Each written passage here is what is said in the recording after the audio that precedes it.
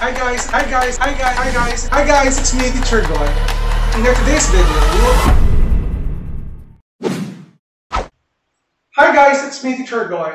In today's video, we will talk about the introduction to conic section. This topic is an important topic for those students na katulad mo who are taking up the STEM strand. Lalo-lalo na kung subject mo ay pre-calculus. And also, this one is an important topic for those students who are taking up analytic geometry as their subject. So without further ado, let's do this topic. So basically guys, for sure, you're wondering bakit siya tinawag na conic sections. Basically, yung 4 conic sections or 4 conics na pag-uusapan natin dito ay derive sila sa cone, sa isang cone, or sa isa at dalawang cone. Okay? So let's try having the first one. Yung una natin pag-uusapan ay yung tinatawag nating circle. Okay, circle. Ito yung una nating topic for the conic section. Ngayon, paano na-derive ang circle? So as you can see, I have here 2 different cones, pero mag-focus lang tayo sa isang cone. Sa isang cone natin, meron tayong slant height at meron tayong base na nasa ilalim. Ngayon, we can derive a circle. Imagine that this one is a plane. Let's say, for example, we have a plane. We can derive a circle if this plane intersected this cone and this plane is parallel. Again, parallel to the base of the cone. Again, we can create a circle when the cone is intersected by this plane and the plane is parallel to the base of this cone. And kung gagamit kayo ng Cartesian plane, you can draw a circle like this. Ito yung circle natin. So again, ang conditions dito, kailangan kapag na-intersect ng plane, dapat ito ay parallel, again parallel to the base of the cone. So that's it for the circle. Now let's move on with the second one. The second one ay tinatawag nating parabola.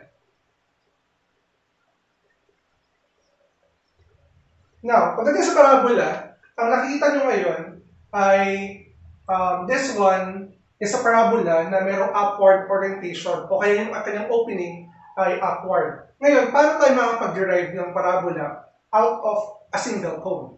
So as you can see, yung parabola natin dito, it is derived when this plane intersected the cone and it touches the base of the cone. Kapag na-intersect ng plane natin yung cone at tumama sa mismong base ng cone. And kung mapansin yung difference, they're different. Ito, it doesn't touch the base of the cone. Ito, yung parabola natin, to derive the parabola, you will intersect a plane to the cone and matatamaan niyo yung base na meron tayo.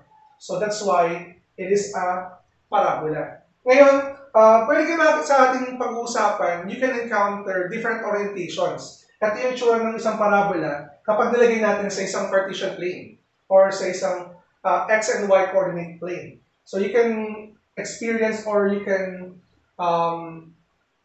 see this one is an upward parabola, pero makakita rin kayo ng parabola na ang orientation ay downwards and that opens to the left part of the Cartesian plane at nag-open din sa right side. So marami kayo may encounter dito. We have 4 different parabolas here. And next, let's have the third one. The third one ay tinatawag nating ellipse. Okay, ellipse. Now, as for the ellipse, and as you can see, this one is derived from a single cone. Ngayon, sir, paano po siya? Parang circle din po. No, they are different.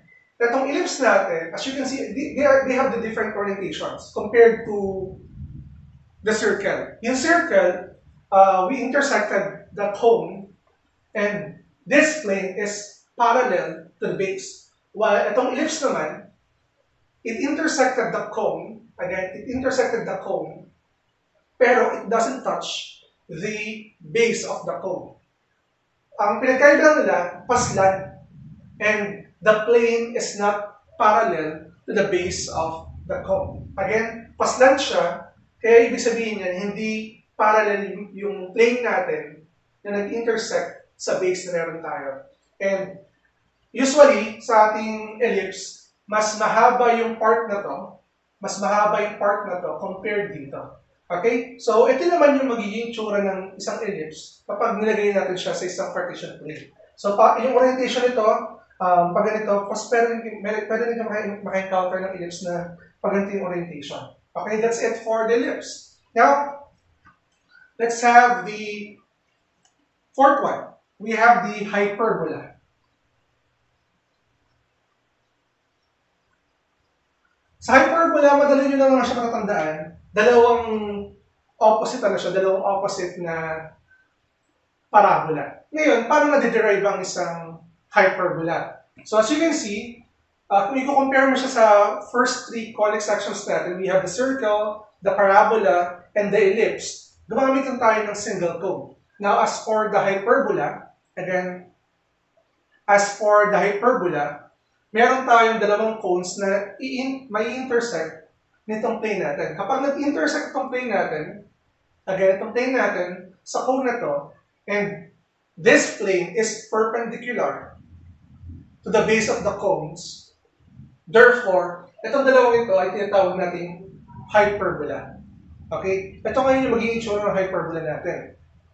Sure, meron pa bang hyperbola na yung orientation ay pataas ang baba? Yes, may encounter niya sa ating discussion. Now, as a summary guys, summarize na natin, we can create a circle through the use of the single cone if the plane intersected the cone and that is perpendicular to the base, and that is the circle.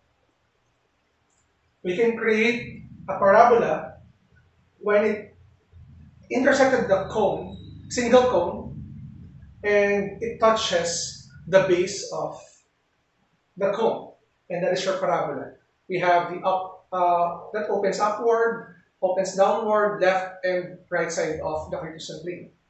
Third, we have the ellipse. As for the ellipse, we will intersect a cone in slant position, but hindi niya tinatouch yung base ng mismong cone. And last one, yung ating hyperbola, when the plane intersected two different cones perpendicularly, we can form the hyperbola. So that's it guys for the introduction to conic sections. I hope you learned something from this video because sa akin napansin ko lang, nung tinuro ko itong mismong conic section, though in-explain ko siya, marami pa rin mga bata ang hindi nakaka-realize how to derive or paano na-derive yung tinatawag natin conic sections na circle, parabola, ellipse, and hyperbola. And I hope na nakuha mo lang kahit konti yung importance ng video na to.